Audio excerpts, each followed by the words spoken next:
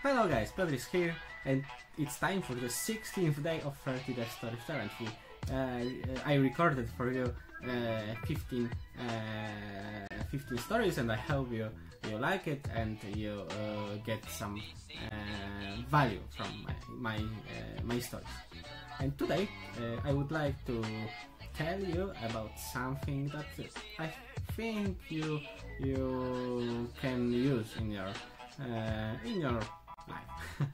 Yeah, so today I would like to tell you about no-code apps, about preparing apps without any coding. It's related with Hot 16 code challenge, which I recorded a few minutes ago, and I have to render it and upload to the Instagram, so you will see an example, I hope, today. And no-code apps, it's a way to preparing business functionalities, business value, without writing any code, only with clicking in some kind of configuration. And for example, you can hear about Zapier or if this then that. It's the same mechanism.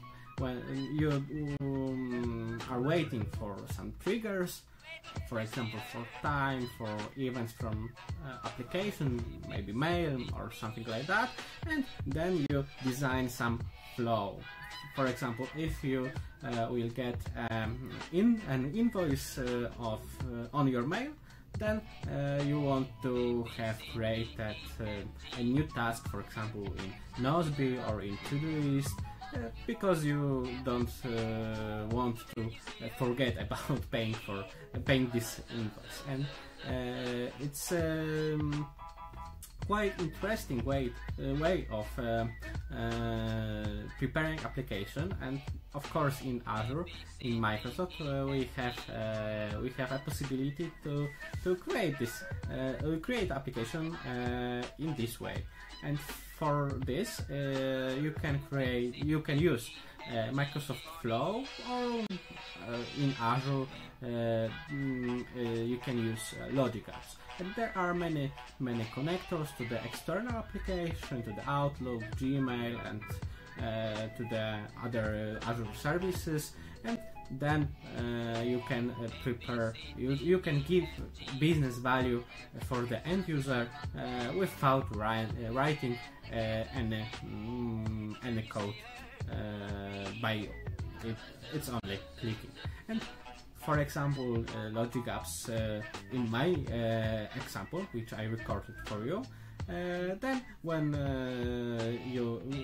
on the storage the file is uploaded, then the user will get an email with notification that there is a new file on the storage. And for example, a Logic app can be used for orchestration of some process, or refreshing data for the report, etc., etc. So there are many possibilities, and I think it's quite an interesting solution for preparing very easy applications with small number of functionalities, but in my opinion it's not it's not well prepared solution for now, because maybe for the next year, for the 2 or 5 years, it will be used more wider. And for now it's a good solution for preparing small applications, small functionalities, specific functionalities in really small time. So for today that's all. I hope you enjoyed. I hope you check it on your own, and you will test the Logic app or Microsoft Flow on your own. And see you tomorrow. Bye.